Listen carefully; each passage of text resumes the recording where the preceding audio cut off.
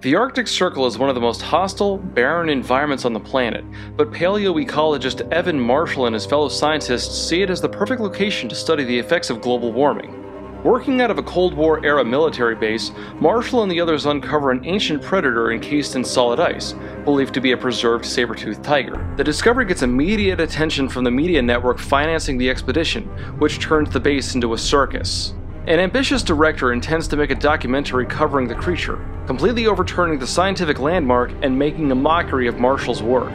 However, they discover too late that the creature wasn't a saber-toothed tiger, and that it might not actually be dead.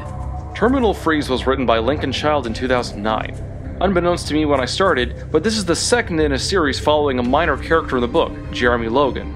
While I did read the first book, Deep Storm, a while back, you don't need to read it in order to get a great experience.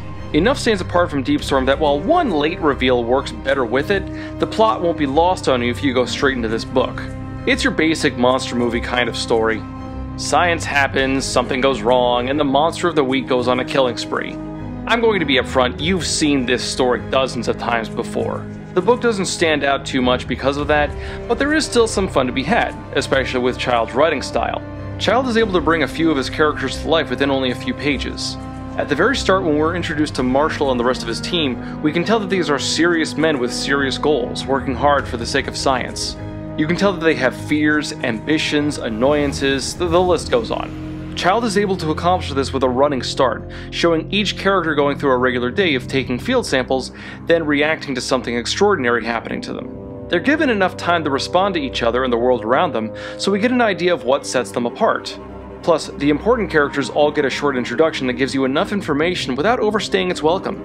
It's simple writing, but something that I've seen professionals struggle to achieve. But the writing style would be useless without good characters.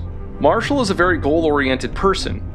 He signed up to study global warming, but he has a strong investment in his research. He even states that if his supervisor knew how opinionated he was over the subject, Marshall would be kicked off the site for failure to remain objective. He also goes to extreme lengths to save everyone from the monster once it gets out, which makes him an admirable and respectable person. Sergeant Gonzalez was the military official watching over the base. It is a military facility after all, and he was probably my favorite character. A career army man, Gonzalez has spent almost 30 years protecting the base, a shockingly long term when most military members are stationed for only 6 months. Gonzalez loves the base and likes the people who work there, especially the men serving under him. He takes charge when he needs to, and he's the only character who is able to pull rank on anyone from the network, in a welcomed and cathartic moment that I won't spoil. Of course, the monster isn't the only antagonist.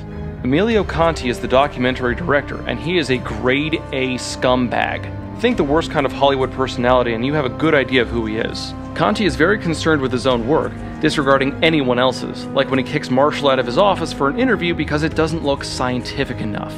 When the situation takes a turn for the worse, he greedily exploits the monster attack for his own means. He decides that this new situation will become his magnum opus, and he descends to some of the most selfish, exploitative behavior that I can recall seeing in a literary character. And that kind of writing really works. Horrible as it is, Conti stands out as the guy who you want to punch more than anything, and I can respect an author who can bring out that kind of emotion in me as a reader. Now, the characters are a good highlight of the book, but not all of them are incredible. While many characters are very dynamic, others exist simply to fill a singular role. One such character is the network executive who drove much of the documentary plot. He strong-armed the science team into compliance, threatening their jobs and their studies if they got out of line. He was detestable and shallow, but it did keep the plot moving. And then there was also Penny Barber, the computer scientist working with Marshall. Although she was introduced in a similar fashion to Marshall, she was really underutilized in comparison. She existed mostly to show off the difficulties of ice road trucking by acting as a proxy for the audience. It had almost nothing to do with her job title and was a role that could have been filled by anyone. But the book doesn't give undue emphasis to either of these characters, so they do have a place within the story. No one in this book is truly extraneous, so you have a reason to worry for all of them when the monster attacks. Speaking of the monster, there are some things that worked and some things that didn't. What worked was that the monster was unpredictable and frightening. Anyone who so much looked at this thing was practically traumatized. The monster even had its own behaviors and desires, like a cat playing with a mouse. It was hard to track and even harder to kill. but the explanation for it was a little off. But for me to talk about that, I need to get into spoiler territory, which will also ruin the ending. Skip to here if you just want to go straight to the rating.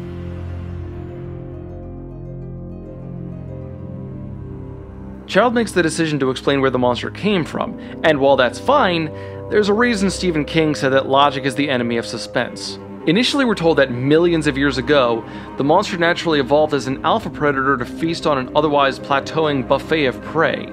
I'm not sure how that means the monster could be effectively bulletproof or immune to enough electricity to kill a man 100 times over. The monster had a healing factor that Deadpool would be proud of, and it sounded completely unnatural. Now, the very end of the book tried to cover that by suggesting that other elements were at play, akin to alien involvement. But the last third of the book didn't have that information to support it, so the book kinda came off as using junk science until the very end. And again, I went into this not knowing that it was a sequel to Deep Storm, so the idea of aliens being involved completely escaped me. Plus, there was the way the monster was finally finished off. The scientists hooked up a sonic weapon that literally made the monster's head explode a la Scanners. By this point in the book, the monster had been built up to the point where there was almost no other way to kill it, but even so, this came off as a tad silly. Still, the book had been a shameless action story, much like a standard summer popcorn action movie, so the ending at least fit and didn't feel unwelcome within the context of the book itself. But it's still weird. Overall, Terminal Freeze is pretty good, not a bad time to be had for sure. The characters really stand out, but the plot has already been done 1,000 times on the Sci-Fi Channel, and the science isn't there. But if you're looking for a basic monster story in a what has science done sort of way, you'll find enough to enjoy here. So, have you read the book? What did you think? If not, do you want to read it now? Whatever your thoughts, comment below and stay tuned for more.